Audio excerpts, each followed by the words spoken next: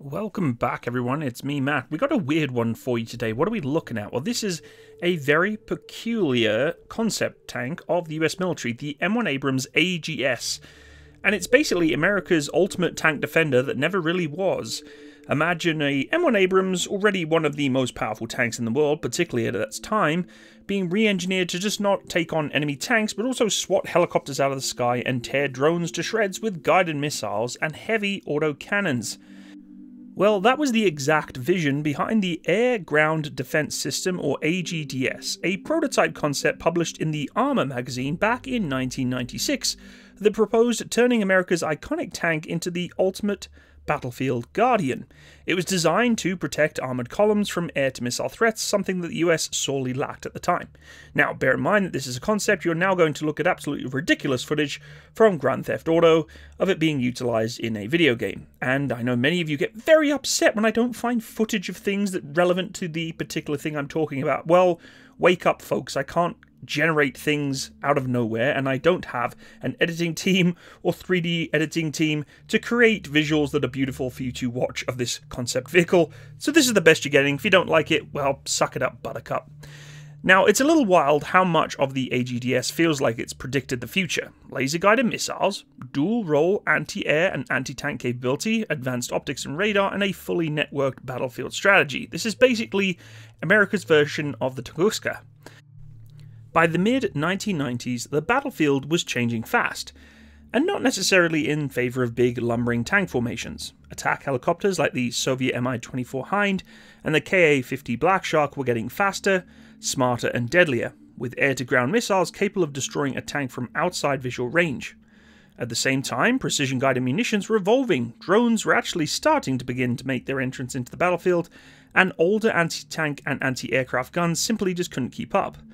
The US and the M1 Abrams, the tank-on-tank superiority fighter at the time, sure was the best selected to protect against danger from the skies. But the short answer is, well, this isn't really the best selected option. Back then, the Army's short-range air defense mostly consisted of systems like Stinger missiles mounted on Humvees, the Avenger, and some legacy platforms like the M163 Vulcan. These were either lightly armoured or immobile, and worse, they couldn't keep up with the pace of the survivability of the Abrams-led armoured thrusts. Soviet forces, on the other hand, had already integrated SPAAGs like the ZSU-23-4 Shilka, and later the beautiful 2K-22 Tunguska. Vehicles that combined radar, rapid-fire guns and missiles, and could accompany tank units quite quickly and directly. And the US knew this was a problem. In training simulations, just one or two well-coordinated helicopter teams could, in theory, wreck an entire armoured battalion. This vulnerability was not theoretical, it was documented. Asymmetrical and peer threats alike were adopting more air-mobile doctrine, making it obvious. The US needed a frontline armoured mobile air defence vehicle, not something that hung back in the background or the shadows. And also not something that required a separate convoy, a proper guardian. And that's where the AGDS concept comes in, a battlefield solution that could move with the spearhead, take a few good hits and even fight back. So what exactly was the AGDS? As I said, it stood for Air Ground Defense System, and the idea was simple but extremely ambitious. So they took the M1 Abrams chassis and replaced its main gun and turret with an entirely new system designed for both air and ground threats. The concept came from engineers at Western Design Howden, Dr. Asher Sharoney and Lawrence Bacon, who saw the growing vulnerability of armoured forces and proposed a way to fix it. Their plan was published in the July-August 1996 issue of Armour magazine, as I had presented before, and at its core, of course, using the hull and the armour the same as the Abrams meant it could survive some frontline combat and wouldn't need specialist logistic support. But instead of that beautiful 120mm smoothbore main gun, the turret would now house 12 ADATS missiles in retractable pods and a pair of Bushmaster 3 35mm automatic cannons, along with a state-of-the-art sensor and radar suite. The whole platform would be able to keep up with the Abrams formations, operate autonomously or in network groups, and engage both flying and ground-based threats at long range, mid-range, or even close quarters. Now, unlike early attempts like the rather beautiful looking but also kind of ugly and completely pointless M247 Sergeant York, which I have done a video on in the past, go check that out, an air defense tank based on the outdated tech and flawed radar, The AGDS concept was designed from the ground up to integrate smart weapons, passive optics, and powerful weapons. The vehicle was supposed to have a crew of 3, commander, gunner, and driver. The turret was designed so one crew member could operate both systems for weapons in emergencies, and modular armor, blowout panels, dual feed ammo, stabilized sensors. This thing was years ahead of its time in its conceptual configuration, and while it never left the drawing board, the AGDS laid down a foundation of discussions that echoes even in modern battlefield doctrine. And it wasn't just tough though, those 35mm guns were very useful in its configuration. It did have the laser-guided dual-purpose missile systems as well, developed by Erklon Boyle in Switzerland and tested both by the US and Canada. Each AGDS would carry 12 of these beautiful missiles, 6 on each side, and what makes it unique is it wasn't just an anti-air missile, it could take out tanks too, basically turning it into a tank destroyer in some regards, which I know many of you get highly triggered when I say tank destroyer. The missile packed a dual-purpose warhead capable of penetrating over 900mm of rolled homogeneous armor, meaning it could destroy just about any MBT of its era and had an effective range of around 10 kilometers. With a top speed of over Mach 3, it could engage jets, helicopters, or even distant armored vehicles before they got close. Most importantly, it used laser beam riding for guidance and no radar lock. That meant lower chances of detection and much less susceptibility to jamming or decoy countermeasures. Of course, backing up those missiles were 2 35mm Bushmaster 3 automatic cannons with 250 rounds per minute on each gun, and they were fed by a dual feed system that allowed the crew to switch instantaneously between airburst HE, Sabo, armor-piercing ammunition. The Bushmaster 3 was no joke. With advanced proximity fuse shells like A-Head, developed by Erklon, it could create a cone of deadly projectiles right in front of incoming helicopters, drones, rockets even, and this made it ideal for a last-ditch defense where missiles weren't fast enough and could be, of course, a lot more expensive to use. For ground threats like light vehicles or infantry in cover, the cannon could lay down fast, accurate fire, making the AGDS a serious threat even without its missiles. But weapons are only as good as the sensors guiding them. The AGDS was packed with tech that put it decades ahead of its peers. The system was designed to work under the most intense battlefield pressure, where jamming, stealth, and surprise attacks were expected. The primary fire control setup for ADATS missile systems combined thermal imaging FLIR, a TV tracker, and a laser rangefinder. Instead of just relying on the radar entirely, which could be jammed or targeted, it used passive optical tracking, meaning it could lock onto targets without even revealing its position.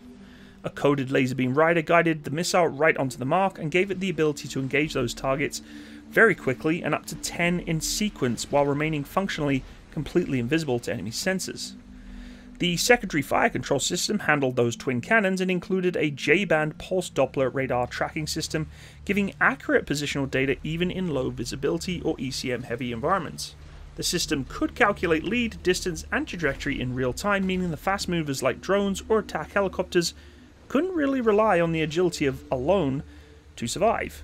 But the genius didn't just stop there. The AGDS was also envisioned as part of a networked defense grid. 6 vehicles could operate together as a battery, sharing sensor data and handing off targets between one another, and one vehicle's radar could track while another engaged. That level of cooperative engagement, in my opinion, is now only just becoming the standard with systems like NASAMS and even modern IBCS. Backup optics and manual override systems gave the crew multiple ways of keep fighting if by some chance their indirect artillery hit their position and the radar was out and jammed, or just completely busted. The crew could rely on visual cues. But why didn't it happen? With all that capability, you're probably wondering, why wasn't it built? Well, the answer boils down to timing, as always, funding, and actually perception.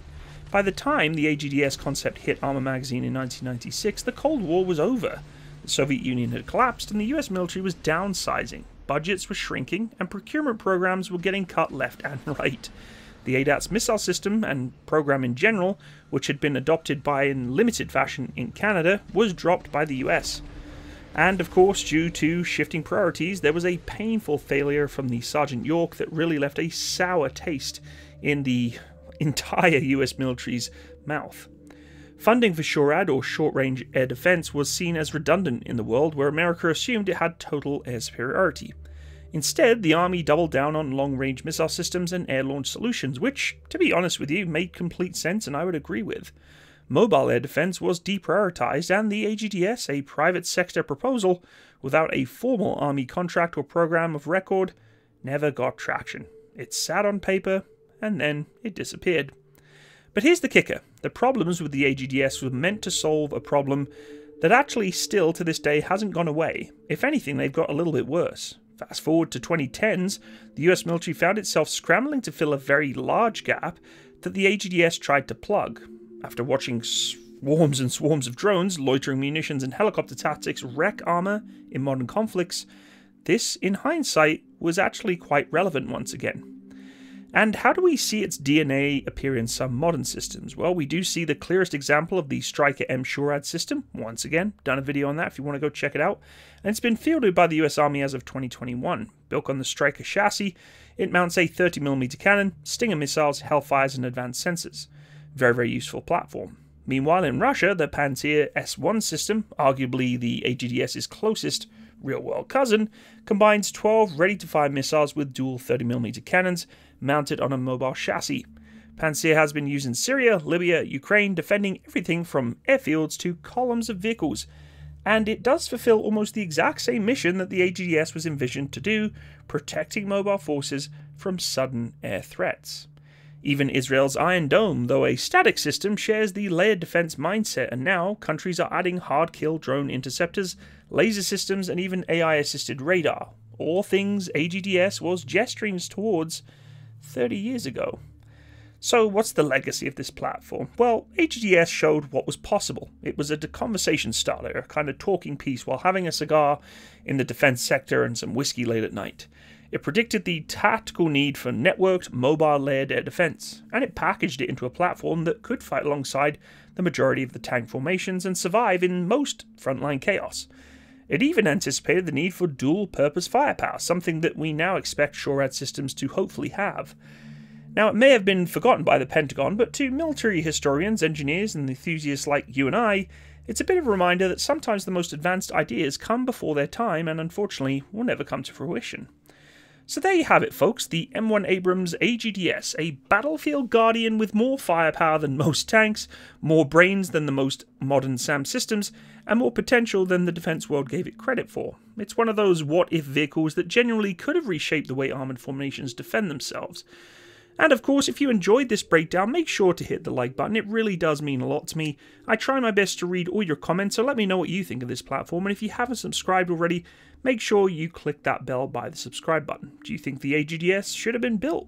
Do you think it would have still held up to today with modern upgrades, particularly that of Ukraine? I would love to hear what you think. Thanks so much for stopping by today, everyone. Thanks again also everyone who has been supporting my Patreon and my PayPal in financial donations. It really does mean a lot to me.